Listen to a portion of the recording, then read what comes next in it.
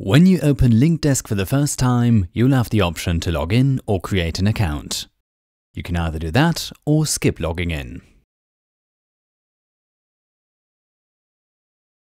You will find yourself in the Productions view. If you click the menu at the top, you can get to the settings.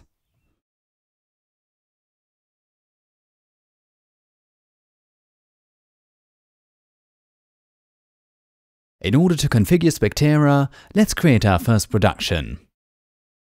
Give it a name and click Create. The production view contains an area for your base stations and one for your mobile devices, like SEKs. Let's add our first base station by clicking on the plus symbol. Make sure Spectera is connected to the same network as your computer. Enter its IP address, which you will find in the Network tab on the base station itself. If the base station has already been configured in another production, you will be asked if you want to apply the existing configuration. We will add ours as unconfigured for now. However, our existing productions will remain unchanged. Next, we will need to select a broadband channel to use with the base station. Although the RF channel is muted by default, be aware of the importance of frequency coordination. Although this is optional, for an easy-to-use frequency coordination, we recommend having a look at the new sound-based software. Click Configure RF. Select the connected antenna you want to use from the drop-down menu at the top. Then you can configure your settings for that antenna. In this example, we activated the license to operate in the EU. Allowed center frequencies, bandwidth and RF power depend on the licenses and local regulations.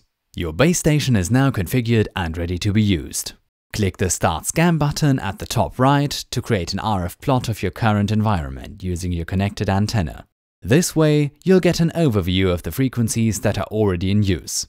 Thanks to WMAS technology, scans are now much faster and don't need to sweep through the whole band.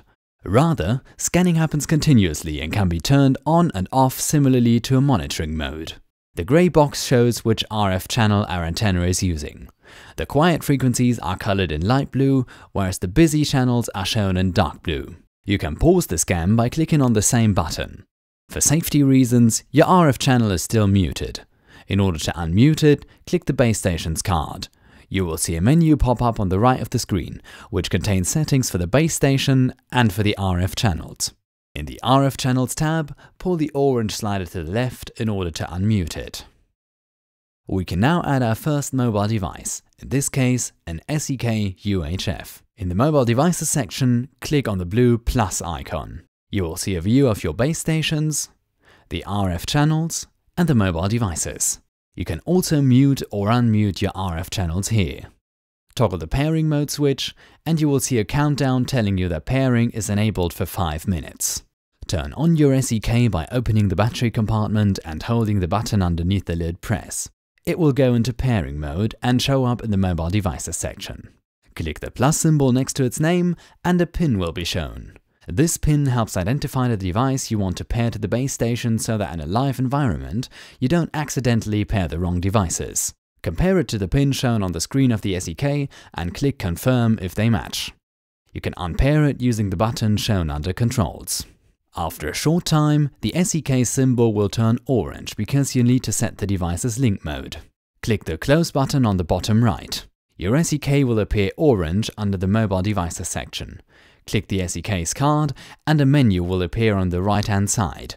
Here you can find various informations like the battery percentage and settings like the microphone preamp gain or the low-cut filter frequency. Under the Input IEM IFB section, you will find controls for the balance, the headphone volume and the volume limiter. Both sections contain an Edit Routes button, which will take you to the corresponding routing editor. You will now see a routing matrix for the IEM functionality.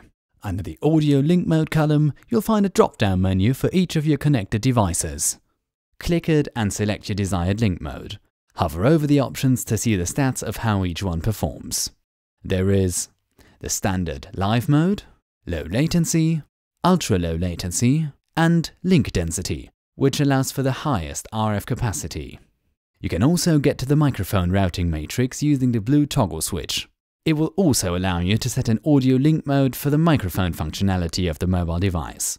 There is max range, max link density, live link density, Live, Live Low Latency, RAW, which offers the highest audio quality, and RAW Low Latency. Under RF capacity, the solid line shows the capacity that is already used, and the broken line shows what will be used if you select the option you're hovering over. When you have set both link modes, click the Close button on the bottom right. Spectera is now configured and ready to be used.